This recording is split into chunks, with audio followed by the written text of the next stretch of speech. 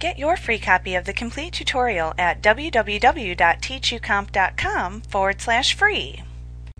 While the desired outcome is the same for the levels command as the autofix levels command, this manual operation gives you precise control over the results.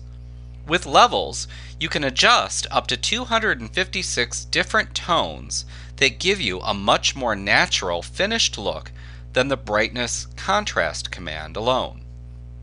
To use levels, select Enhance from the menu bar, then go down to Adjust Lighting, then roll over to Levels and give it a click. We'll move this dialog box out of the way so that we can see our image. Now in the dialog box, this is where you make your selections. The histogram shown here in the middle shows how the pixels in the image are distributed at each of the 256 different brightness levels, with shadows on the left, midtones in the middle, and highlights on the right. While you can use the channel drop-down to select any of the available color channels, you generally want to make your changes in the RGB channel. That drop-down is located right there. Now there are 3 eyedroppers under the buttons in the dialog box, right over here. And you click on each of the eyedroppers and then select the pixels in the image that best represent those 3 options.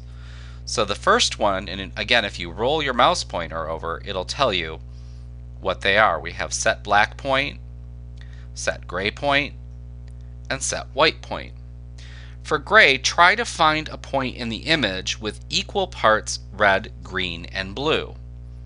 So we can give that a click, and we'll go in here and give that a click. Now, if you need help identifying the parts of the image that are the most black, white, and gray, Elements can help. You can select Window and Info, which will launch the Info palette. So we can go to Window, and then we can go down to Info.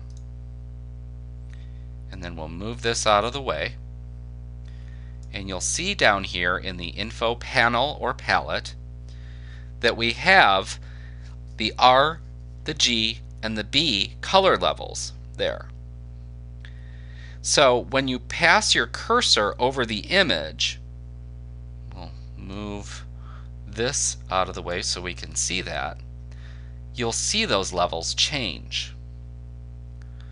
So since black is the total absence of color, the RGB levels should be at their lowest levels when you find the blackest part of the image. We'll go up here and you'll see those levels drop down very low when we're in the darkest, blackest part of the image. Now the opposite is true for white. So if we choose a very white area in the image, you'll see the levels jump up. Now you can also use the output sliders to adjust the levels or for even more precise manual control. So we can, if we want, use the output sliders here for more control. So it really gives you very precise control when you're using the levels command. After you've made all of your adjustments, of course, then you would just click OK. Like what you see? Pick up your free copy of the complete tutorial at www.teachucomp.com/free.